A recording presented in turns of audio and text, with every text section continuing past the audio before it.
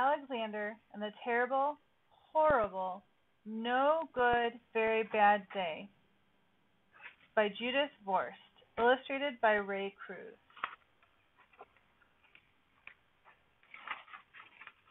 This book belongs to Aunt Mary. For Robert Lesher, with love and thanks. I went to sleep with gum in my mouth, and now there's gum in my hair. And when I got out of bed this morning, I tripped on the skateboard. And by mistake, I dropped my sweater in the sink while the water was running, and I could tell it was going to be a terrible, horrible, no good, very bad day.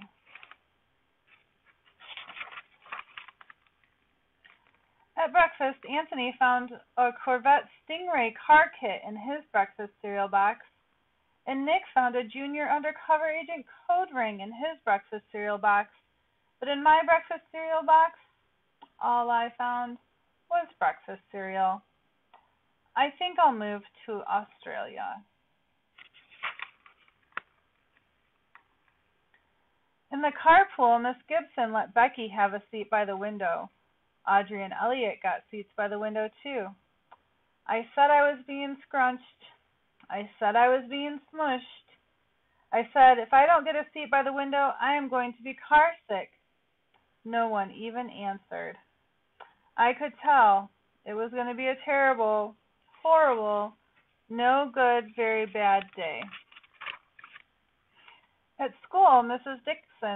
Dickens liked Paul's picture of the sailboat better than my picture of the invisible castle. At singing time, she said I sang too loud. At counting time, she said I left out 16. Who needs 16? I could tell it was going to be a terrible, horrible, no good, very bad day. I could tell because Paul said I wasn't his best friend anymore. He said that Philip Parker was his best friend and that Albert Mayo was his next best friend and that I was only his third best friend. I hope you sit on a tack, I said to Paul. I hope the next time you get a double-decker strawberry ice cream cone, the ice cream part falls off the cone part and lands in Australia. There were 2 cupcakes in Philip Parker's lunch bag, and Albert got a Hershey bar with almonds, and Paul's mother gave him a piece of jelly roll. They had little coconut sprinkles on the top.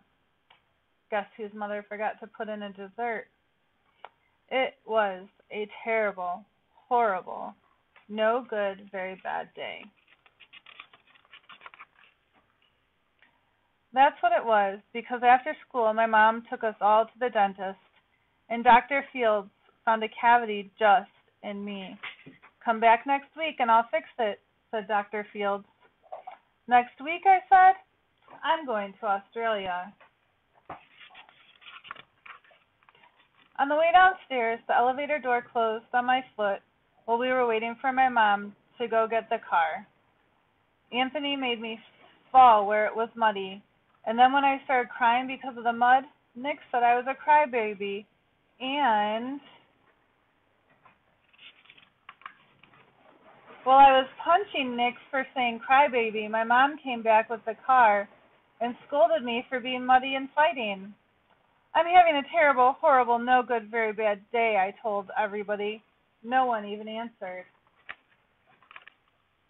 So then we went to the shoe store to buy some sneakers. Anthony chose white ones with blue stripes. Nick chose red ones with white stripes. I chose blue ones with red stripes, but then the shoe man said, we're all sold out. They made me buy plain old white ones, but they can't make me wear them. When we picked up my dad at his office, he said I couldn't play with his copying machine, but I forgot. He also said to watch out for the books on his desk, and I was careful as it could be, except for my elbow. He also said don't fool around with his phone, but I think I called Australia. My dad said please don't pick him up anymore. It was a terrible, horrible, no good, very bad day. There were lima beans for dinner, and I hate limas. There was kissing on TV, and I hate kissing. My bath was too hot, I got soap in my eyes, my marble went down the drain, and I had to wear my railroad train pajamas. I hate my railroad train pajamas. When I went to bed, Nick took back the pillows he said I could keep, and the Mickey Mouse nightlight burnt out, and I bit my tongue. The cat wants to sleep with Anthony, not with me. It has been a terrible, horrible, no good, very bad day. My mom says some days are like that, even in Australia.